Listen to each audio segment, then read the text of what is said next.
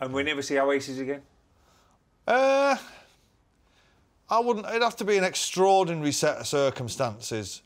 But I don't like going back over things. I always say to people, would you go on holiday with your ex-missus? I know you wouldn't. If she pays, I will. But I think Oasis are more. As funny as this sounds, Oasis sell as many records now per year as we did when we were together. Amazing, right? Wow. Yeah. We're as popular now in the eyes of the people as we ever were,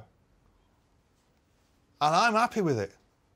If we got back together, it'd be a circus.